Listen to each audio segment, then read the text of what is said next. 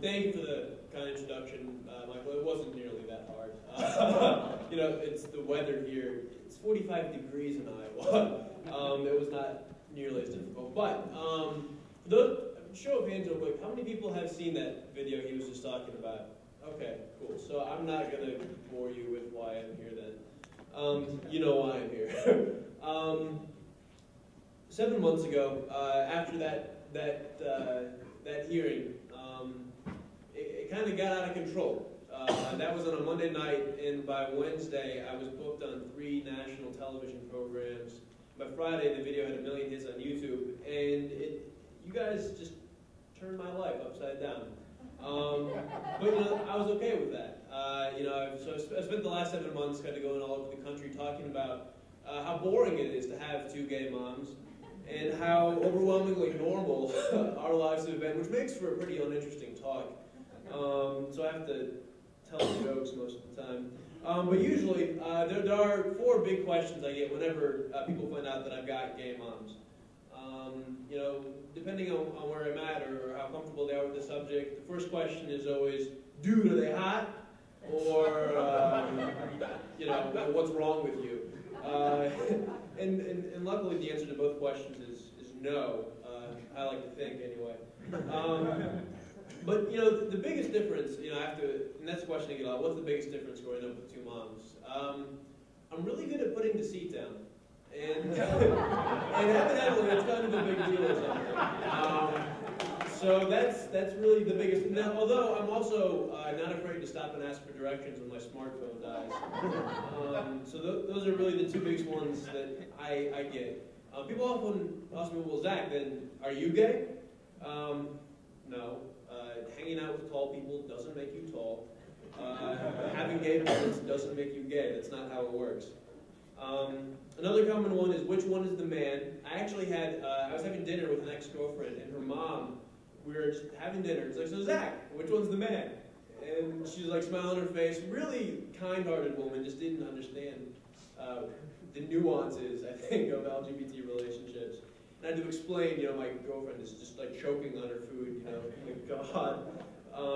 And I just, you know, it's kind of like walking into a Chinese restaurant and asking which chopstick is the fork. This is not really how it works. I often get, well, then what do you call it? And I think it's actually a pretty good question. I've got a handful of friends who also have 2 moms or 2 dads. And one of my friends calls both of her moms by their first name. For me, it was always Mom and Jackie, because my tall mom, Terry, my biological mom, had me when she was still single. She didn't meet Jackie until I was about 5. So by that point, I was already calling her Mom, and then for clarity's sake, it was Mom and Jackie from that point out. And then the last question I always get is, Zach, what's it like growing up with 2 gay moms? And that one's a little bit more complicated. I was the result of in vitro fertilization. It's a reproductive technology that's used most commonly to help women who have scarring in their fallopian tubes to get pregnant and give birth to kids. And it's interesting to note, actually, that Terry, my biological mom, had scarring in her fallopian tubes and wouldn't have been able to conceive naturally, even if she had been straight and married to a man. I was actually, it's cool that I know this, conceived in probably the gayest place in the world, Castro Avenue in San Francisco. On Halloween night, so my mom was surrounded by drag queens. And even on this most auspicious of nights, I was conceived, and then she came back home we were living in Wisconsin, or she was living in Wisconsin at the time, had me, and then 9 months later had a screaming baby boy. And then the newspaper refused to run my birth announcement. She wasn't very happy about that, so she thought maybe there was a mistake, in the newspaper process. There's a lot of babies being born in this hospital. It's the biggest one in the state. So she called them up, and she got the editor on the phone, and the editor explained, oh, no, I'm sorry, we don't do illegitimate children. She wasn't very happy about that. So she told them, well, all right, you'll be hearing from my lawyer. They called her right back. And then said, we'll run this announcement. She said, I think that you should change your policy. And they're like, oh, come on. she's always been a pain in the ass, especially about the things that matter most. So eventually the newspaper changed their policy, ran the birth announcement, and that was kind of my baptism by fire into this whole talking about my family thing, I suppose.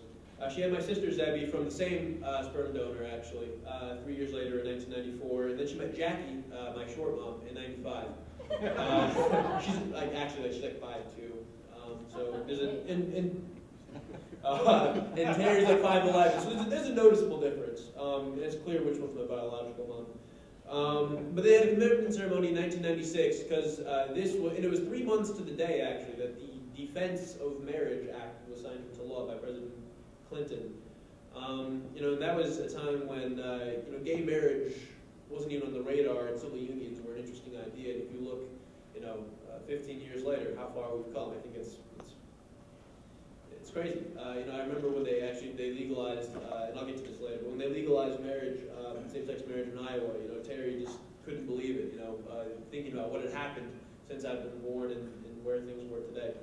But then we did move to Iowa in 2000 from Wisconsin, and it was in that same year that Terry was diagnosed with multiple sclerosis, which is not an autoimmune disease, and if anybody in the room has a family member or friend who has MS, you know how destructive it is. And I like to, looking back on my life now, I realize that it was really my mom's MS diagnosis that affected my life in profoundly more ways than the fact that I had lesbian parents or that I had two moms. If you look at all of the things that really shaped me and made me who I am today, it was really having to deal with this crippling disease that turned this former world-class athlete into a woman who spent 16 hours a day in a wheelchair.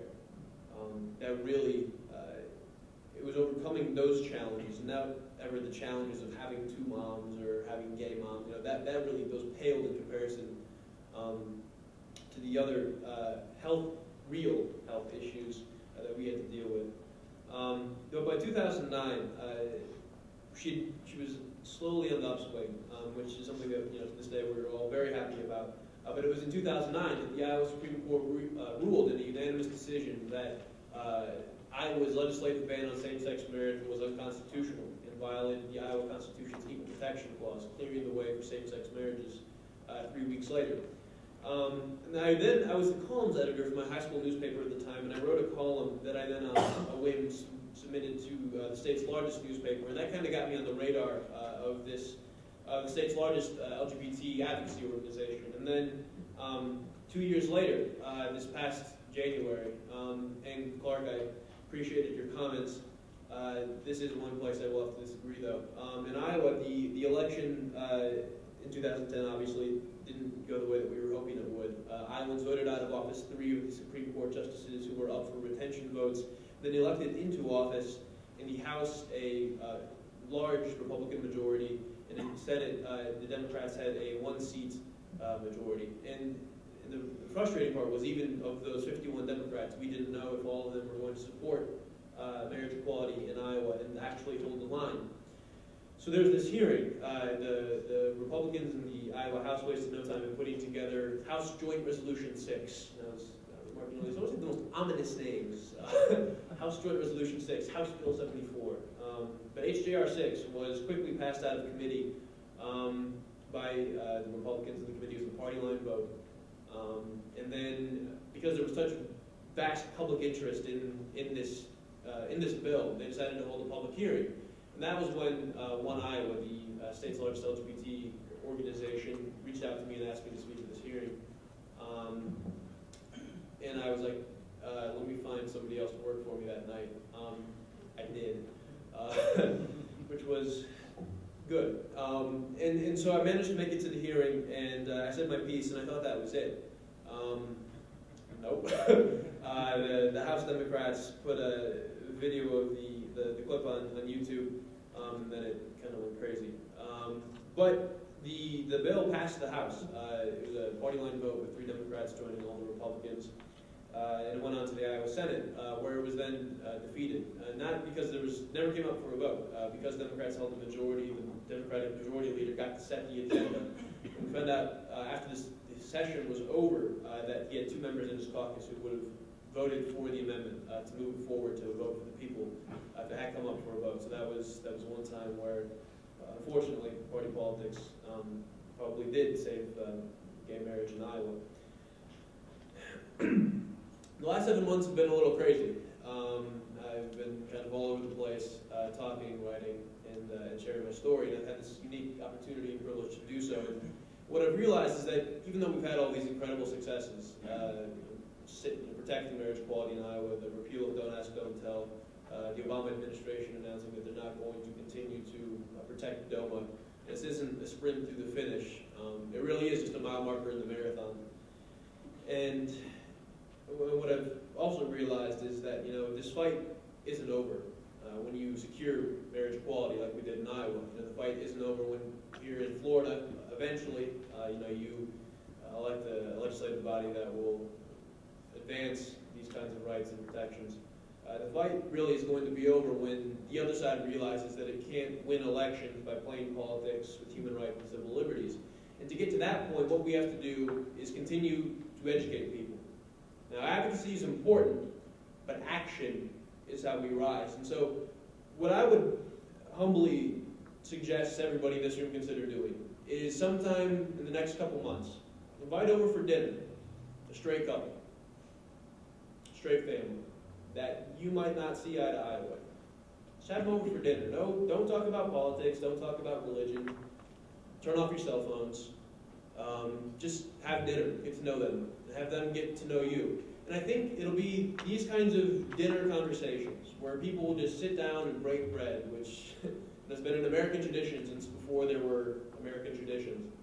I think it's going to be these kinds of conversations and just getting to know people. And you can call it education, you can call it advocacy, but all it really is sharing your story and learning another story about your guests. And I think it's going to be ultimately this kind of sharing of who we are, where people begin to understand that there's nothing to be afraid of. I was in a breakout session earlier today, and the thing that we're dealing with isn't hate. We're not confronting ignorance. What we're confronting is fear. And by breaking bread with somebody, by having a conversation, having dinner with somebody, what we can show them is they have nothing to be afraid about. Nothing to be afraid of. And I think it's going to be that kind of action, that kind of advocacy, is going to be how we win this fight. And so, if anybody has any questions about how boring it is or what it's like growing up with two gay moms, I'd be more than happy to answer them. Anybody? Awesome, you guys know what's up. With that, I would simply ask that we all remember the words of Dr. Martin Luther King, who told us that the moral arc of the universe is long, but that it bends towards justice. And I would submit that it bends towards justice not of its own volition, but because the people in this room, this community, puts on its heels and stands up and grabs it and pulls it in the direction of justice. So thank you very much for having me here tonight.